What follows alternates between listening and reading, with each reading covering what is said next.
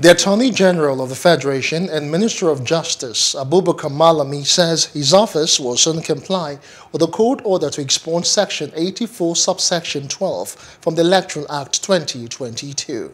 This is just as the Senate and the House of Representatives separately condemned the court order and vowed to take immediate action on it.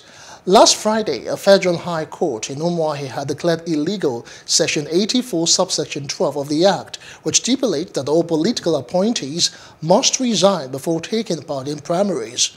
Addressing journalists after the virtual Federal Executive Council meeting, Malami said he would give effect to the judgment soon, adding that machinery had been set in motion for that purpose.